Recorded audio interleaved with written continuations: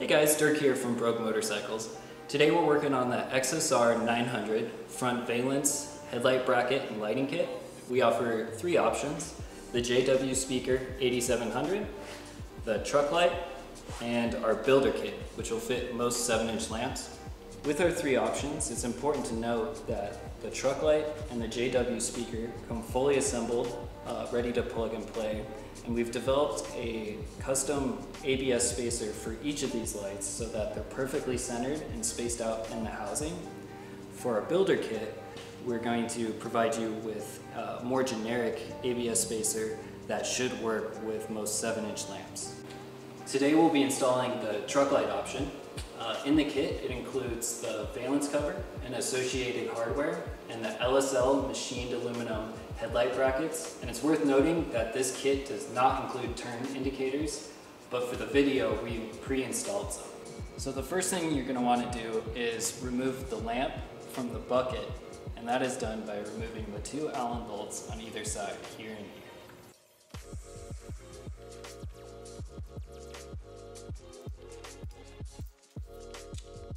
Once the bolts are removed, you're going to want to remove the headlight from the bucket, and to do that you're going to lift from the bottom. There's a little clip up here, so lift from the bottom and kind of gently pull down.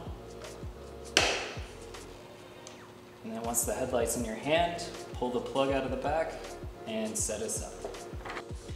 Now that the headlight is removed, the next step you're going to want to do is loosen up this wire tie right here.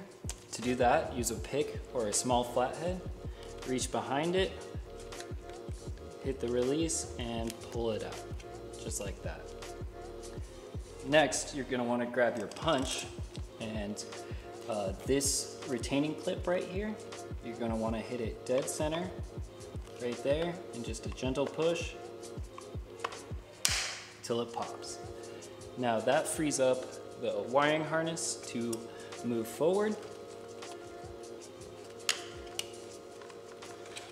just like that. And now get your pair of needle nose pliers out, and you're going to want to push these wire retainers through by gripping the tabs and gently applying pressure.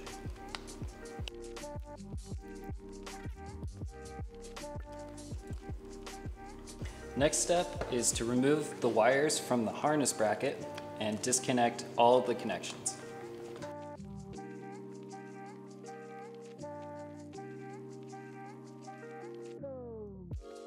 Now that everything's disconnected, we can remove the forward headlight mounting bolts and remove the bucket itself.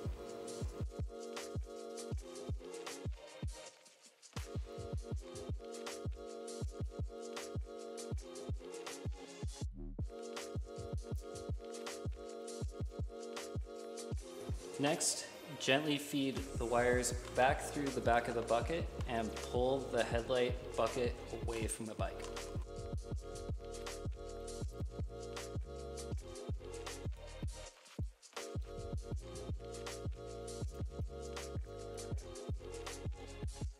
Next, remove the stock valance cover. And although these are Phillips head screws, they're actually clips. And we find it is best just to reach back here and push the centers out, like so.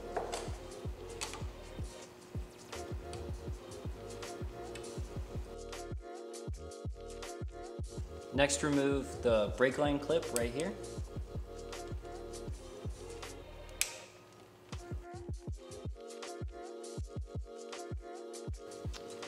Next, you're going to want to disconnect the horn wires, there and right there. And we're going to want to remove this bolt and the one over here, so move the brake line out of the way. That'll give you access to the bolt heads.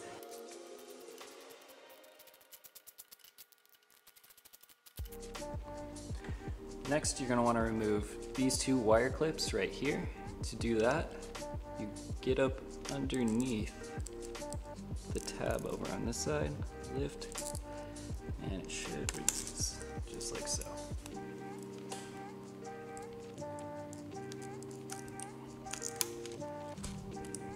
Next, we're going to want to remove the gauge cluster, and to do that, you're going to want to pull the cover off, or back, expose the wires. There's a little clip on this side, push down and pull out, just like that. Then you want to remove the bolts and back here.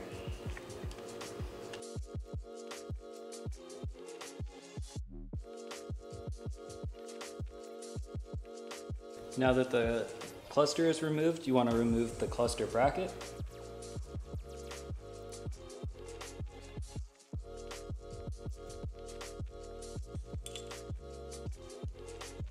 And then finally, to remove the stock headlight bracket assembly, remove the bolts here and here.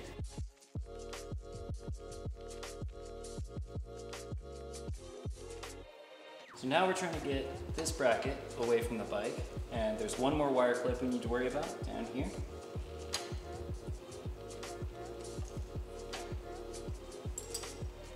Now should be free to maneuver the wires around the bracket and slip the bracket out.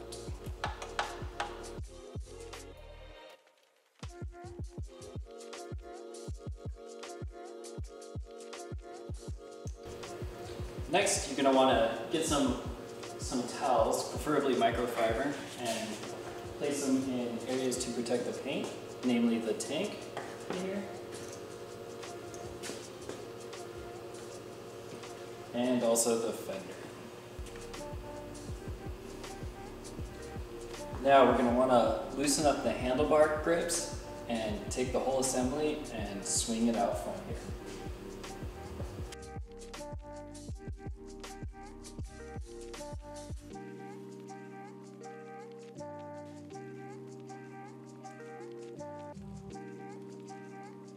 Next, you're going to want to loosen up the pinch bolts here and here. And grab your 27mm socket. And we're going to use a bag just so we don't mar up the nut here.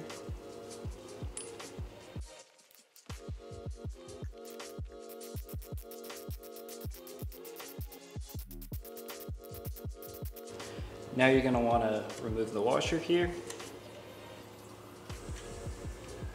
And gently rock the triple tree back and forth off the forks.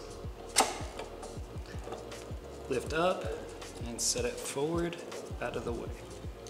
Next, we're ready to install the headlight bracket. Like we mentioned before, these do not come included with turn signals. We pre-installed ours for this video, but these brackets can fit any 8mm turn signal that you want. And it's worth noting that you can loosen up these two bolts, flip this around, and have the signal on bottom or the top, either way. So next, you're going to want to take your headlight bracket and slip it over the triple tree, or the fork rather, and bring it down. And you might be able to notice, it's easier to see close up, there's machine lines, an edge down to about here. You want the top of the bottom bracket to be even with that edge. So it should look something like that. Next, you're going to want to just snug this up. And we're keeping it pretty loose right now because we're going to adjust it later. Next, you're going to want to install the other headlight bracket. And I forgot to mention this before, but the LSL headlight brackets come with these slip spacers, and this should go into the bottom bigger ring before you slide it onto the fork, just like so.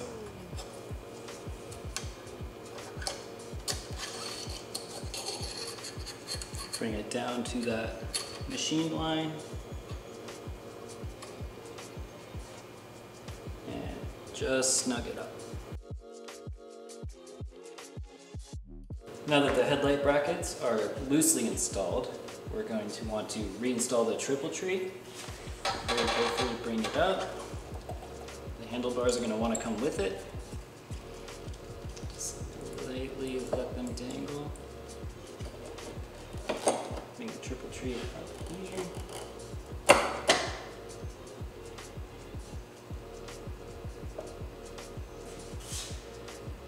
did before in reverse, walk it down. Like so. And before you do the pinch bolts, we're going to do the stem nut. Next, reinstall the washer. Slip the stem nut on. Just snug it up by hand. And then take your torque wrench, set to 80 foot-pounds. Get your plastic bag or whatever you want to protect the stem nut. 27mm socket, like so. And then torque it to the right spec.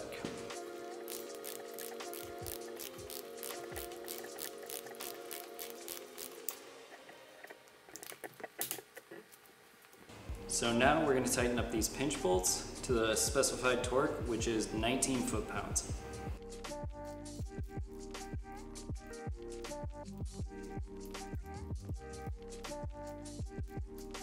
Now you're going to want to gently bring up the handlebars, put them back into the seat, and you should be able to see the track marks of where they were installed before. And then with the little dimple in the front here, facing forward of the bike, install the clamp bracket.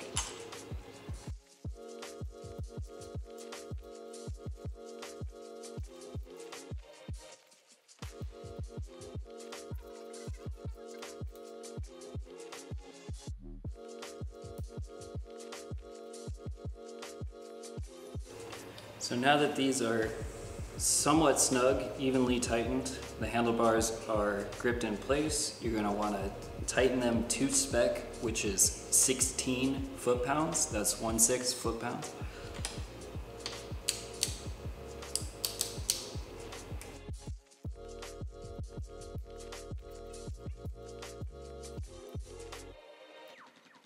So next we're going to reinstall the gauge cluster and bracket, but we need to make sure that these wires are cleanly routed from bottom to top here, and if you choose so, you can reuse these wire ties like we did there and there, and then bring this forward and make sure it's clean and looks about like that. Next, you're going to want to reinstall the gauge bracket.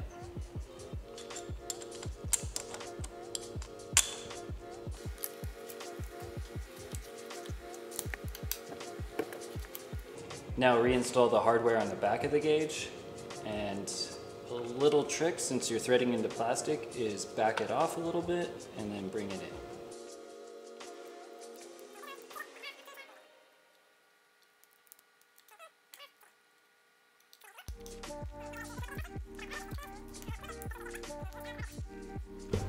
So now we're going to do some wire routing, and let's get these blinkers out of the way, and you're going to want to connect everything together now.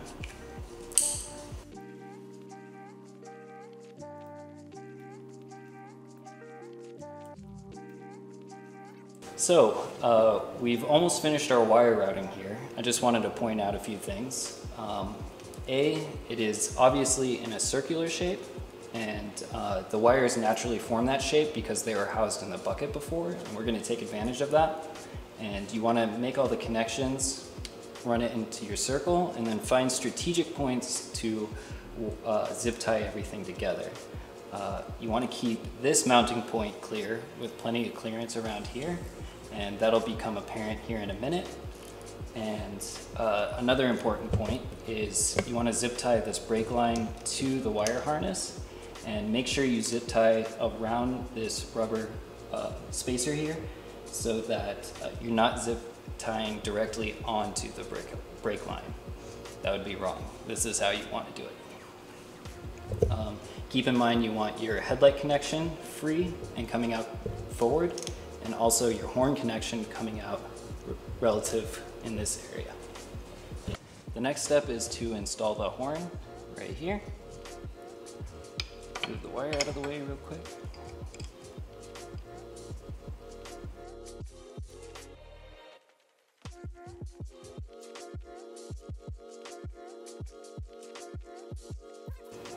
Next, it's time to install the Brogue valance. So, I'm going to grab this piece,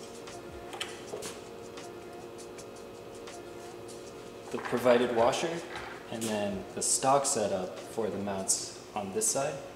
And what you're going to do is put the valance up. You're going to put this on the inside of the valance in between the triple tree and the valance cover, and I'm going to pull through and mount it.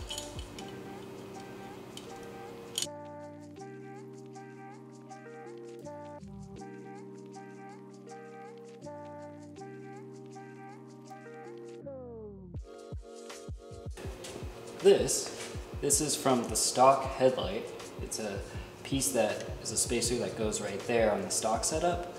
We're going to use it and use it as a spacer for the valance cover that fits right into there, and provided bolt.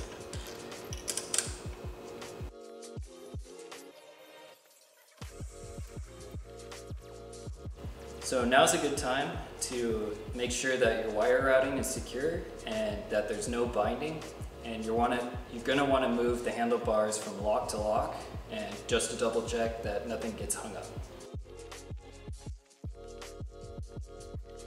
So now we're ready to install the headlight itself, and we have our truck light right here.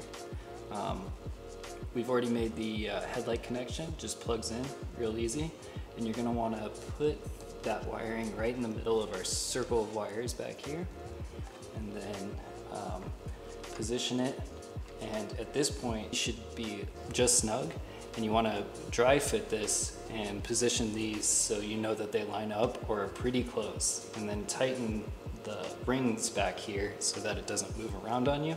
We've already done that, so now it's time to put the actual headlight into the bracket. So I already have the hardware on this side ready to go, and that's just so I can show you easily for the video. I'm going to just hand tighten that one in. And then this side, how you want to do the hardware stack up is the washer and bolt goes in the outside like that, and then the provided spacer and rubber grommet go on the inside. And you want the rubber grommet towards the bucket of the light, like that. So just slip that in there.